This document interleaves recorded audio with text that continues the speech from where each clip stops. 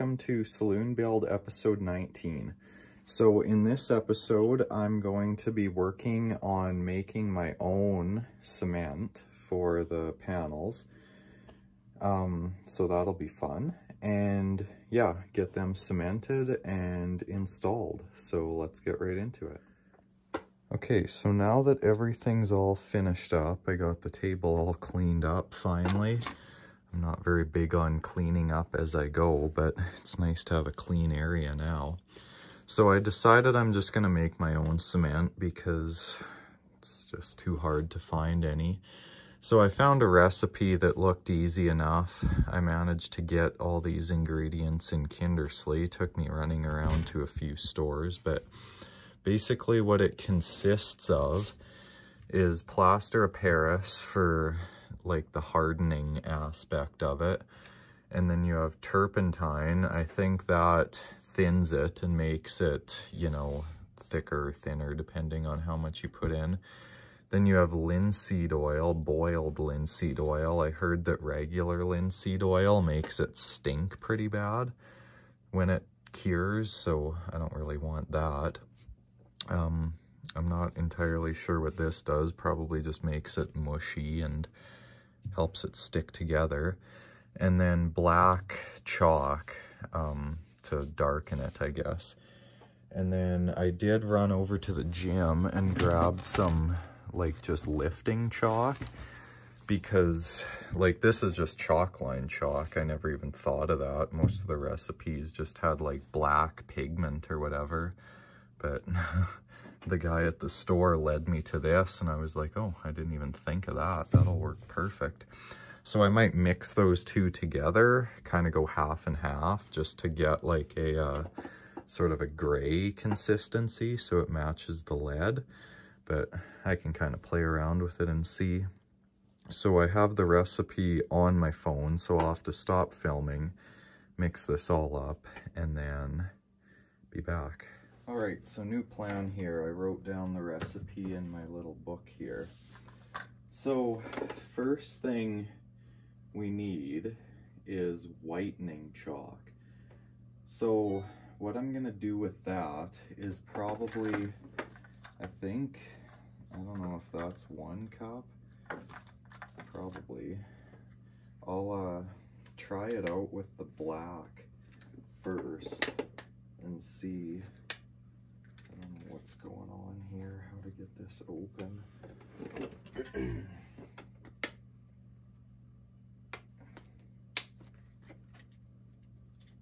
I thought that would be a screw-off cap, but apparently not. Okay, this is the black chalk, so I'll go 1 cup of that. Ooh, that's not even really black, that's more of a brown. Jeez, that's gonna be the whole container pretty much.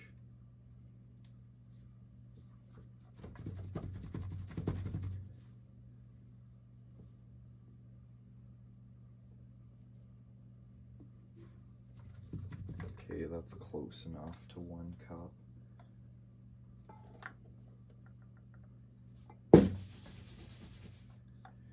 And then I'll do, it says 1.5 cups.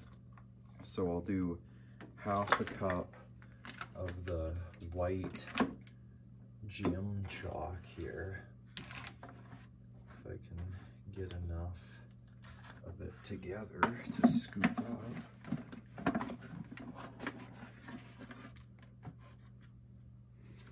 I'd have to actually sort of just do it by hand.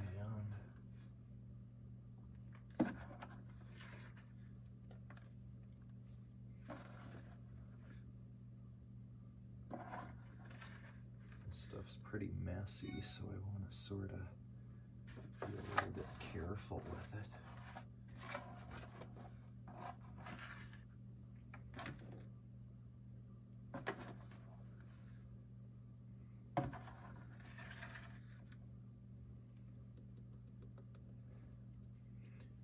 All right, close enough.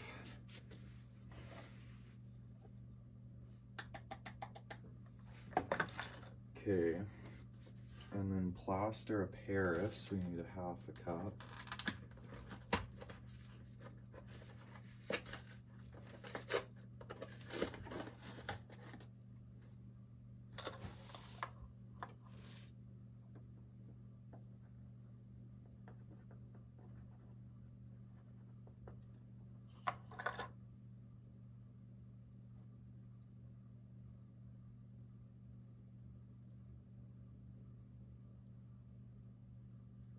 Feels kind of cool. I don't think I've ever felt plaster Paris before or remember what it feels like. Okay, 1/2 cup of that, and then 1/3 of a cup of turpentine.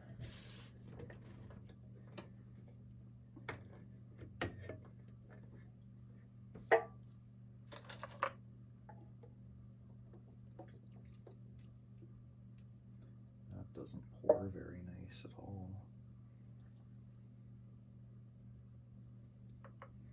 And then another 1/3 of a cup of linseed oil.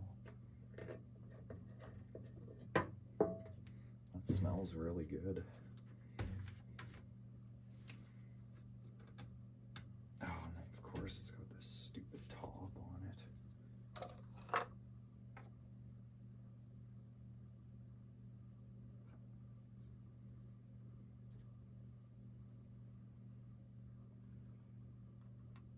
Okay, there we go. Now I guess I'll just use a piece of the end channel here to stir it. See what happens.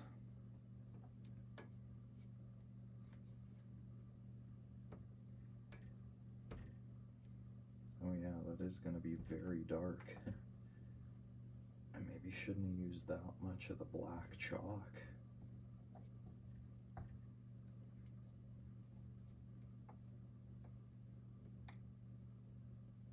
It's going to be right black.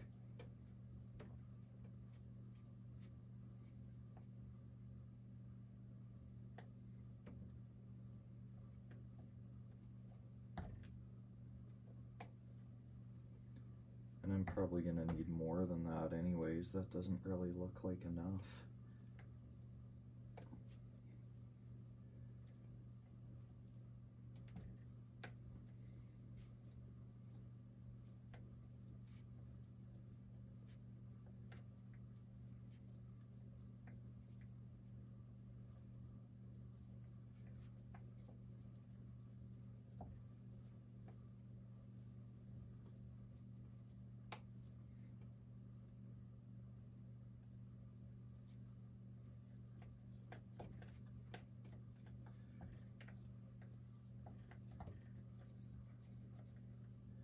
Okay, well anyways, I'll get a bit more of this mixed up. I can tell already that's not going to be enough.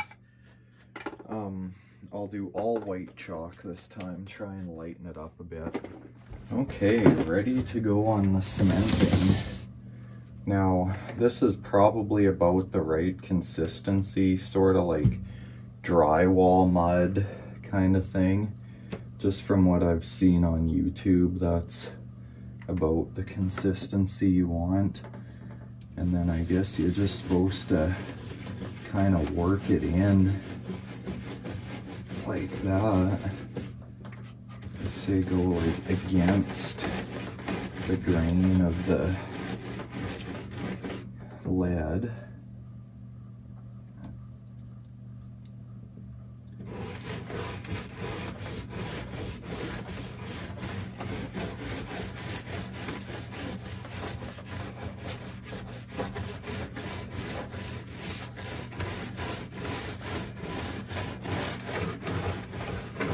Spraying it all over myself. It might be a little bit too runny, but I kind of want it runnier. Like I've seen some, like it's sort of the consistency of like the other window glazing putty that I use, but I just don't see how I could work that in with a brush and how it would, you know, get right in there.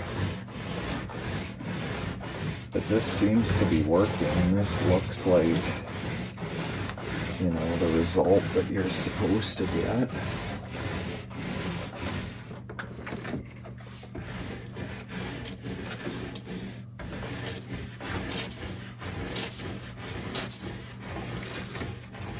Yeah, and you know, that color doesn't really look too dark.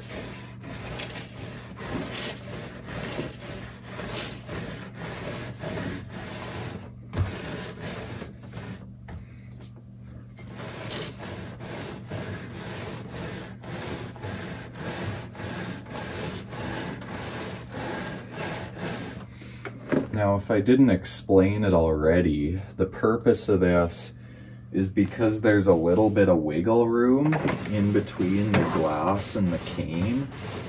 This just gets in there and hardens up and just holds everything sturdy, because they are pretty floppy. Like, you can hear it rattling like when I pick it up.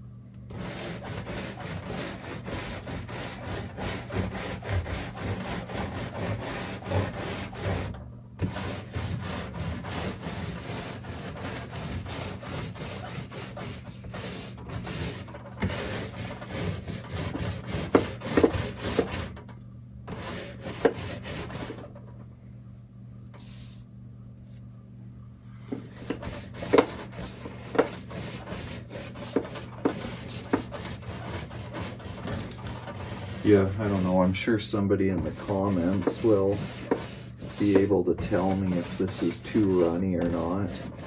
But like I say, I kind of wanted it runny just so it would for surely get in there without too much effort.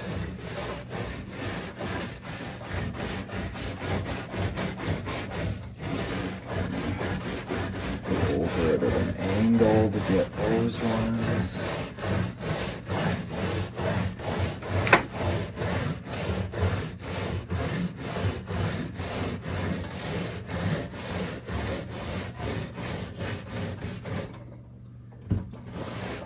This angle.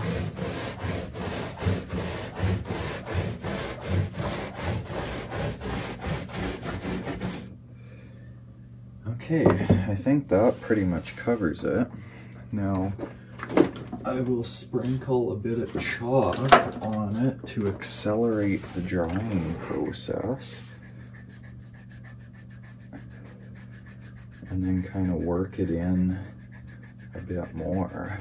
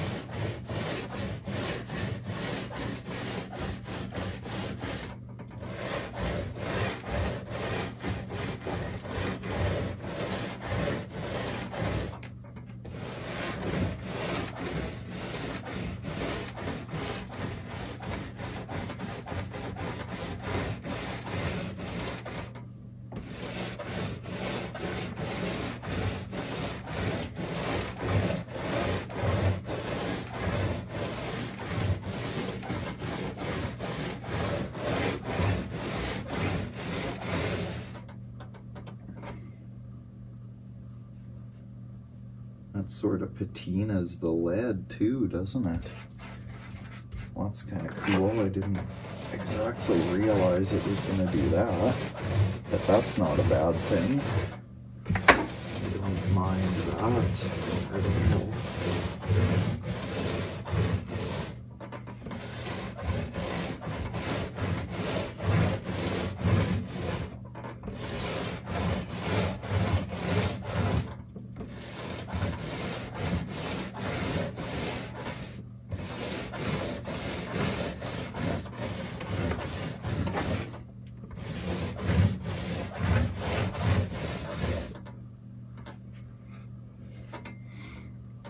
Okay, I'll put a little bit more chalk on there, and I guess just let it sit for a little bit and dry. I think you kind of got to wash it up before it rate dries.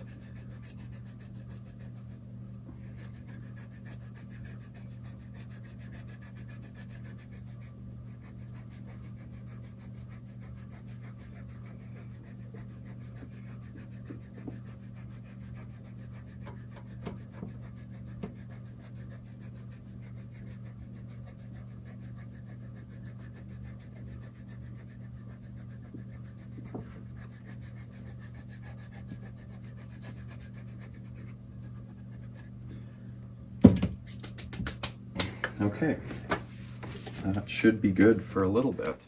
All right, so I got this one sort of done. I just need to get like a toothpick or something and just sort of go around those and then let it dry for a day or two and then come and wipe it off.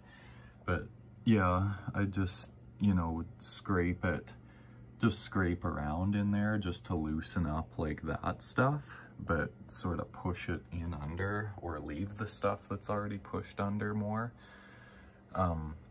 Yeah, and then it won't all harden in place sort of thing. So yeah, I mean, basically another point to doing that is so it waterproofs it.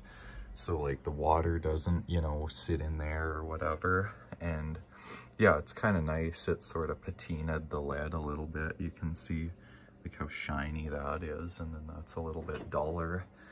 So, I mean, those solder joints are pretty ugly.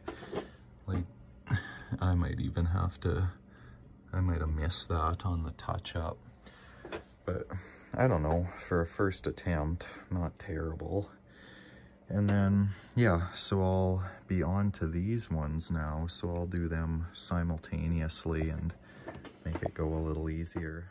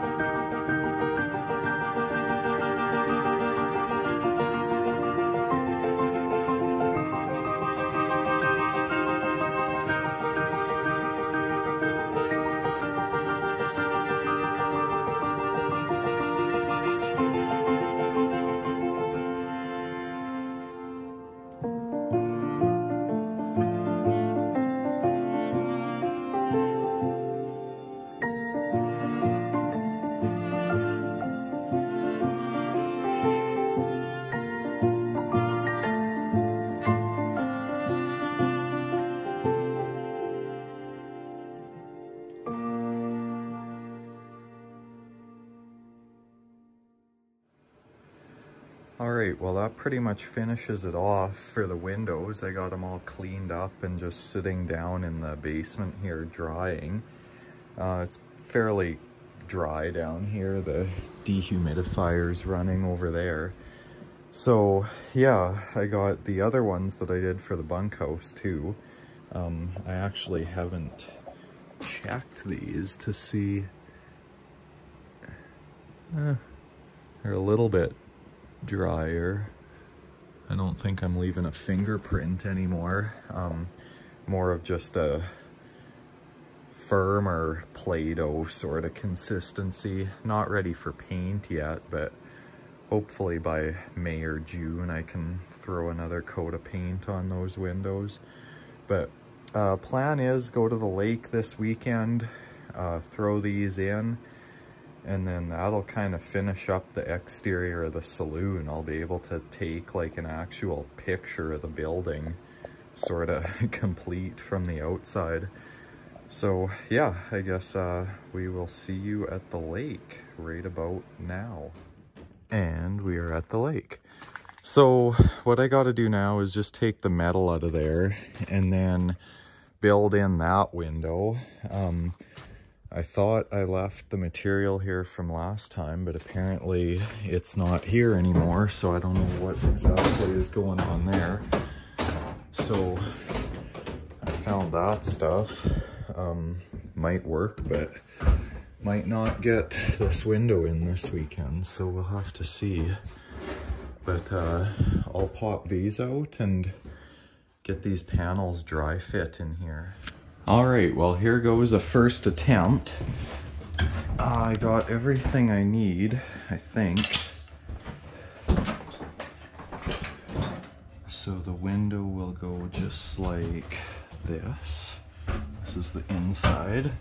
I got that little shim piece to hold it up. And then it'll go just like that. I'll sort of center it in the opening, right about there.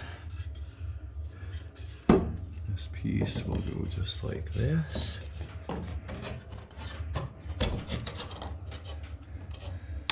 If I can get it in there.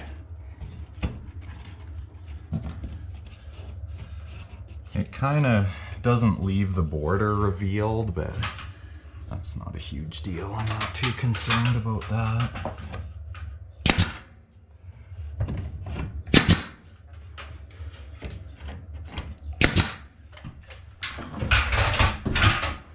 There. That's basically what it'll look like. It's not going to look too impressive from the outside until the light is on in there, but shouldn't look too bad. Nice. I like it so far. So I'll just do the same thing over there, put that in. I guess I can trim that one out first and then go work on the other one. But yeah, then I'll just have to build a little frame for the middle one. Hopefully I can get that done before the sun goes down. Well, those two are up. They look pretty good with the light coming through. I got this little rough window frame put in. I had to make some new pieces because the old ones from that old frame that I made were too small. So now I got this piece here and everything lines up really nice with this height. So I'll go cut a couple more pieces and then we'll pop this one in, and that will pretty much be it for now. I'll just trim it out and then I'll have to wait to paint outside until it's warmer. I mean, it was nice and warm today. I think I was in Saskatoon earlier today. It was plus 16, still plus 7. So really nice in the evening. I really like those colors, kind of a more masculine color. Sort of fits the theme on the outside too. I can't wait to get a shot. Is the light gonna come through those yet? No, not really. You can sort of see it there. I'll get a shot when it's nice and dark and we have those lights on. I think it'll look really good. All right, and for the final window, I think we're ready to go here. Wouldn't that be not funny if I dropped this right now?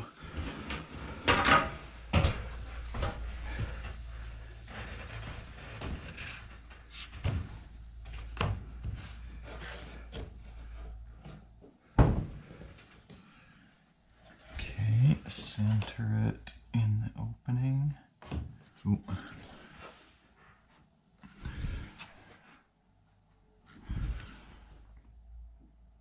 That's close enough. Got the texture to the inside. This goes this way. Oh, that's gonna look nice.